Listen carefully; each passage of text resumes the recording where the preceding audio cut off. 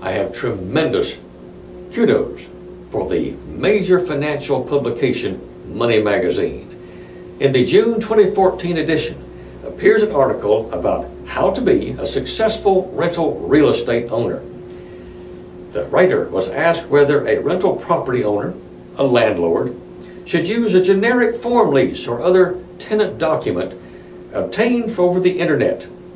The advice from Money Magazine was so appropriate, the writer said, never buy a generic lease or other tenant form which does not account for local law from a big box retailer or a general real estate site.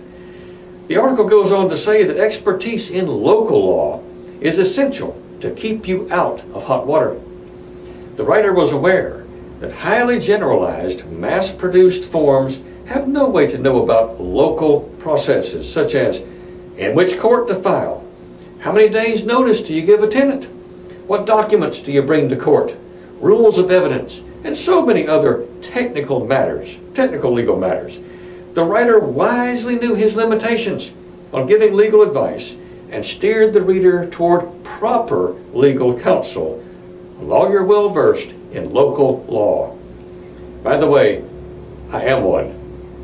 In nearly 40 years of law practice, I have handled hundreds and hundreds of real estate transactions. Landlord-tenant relations can be complicated. My job is to take care of my clients. Call me.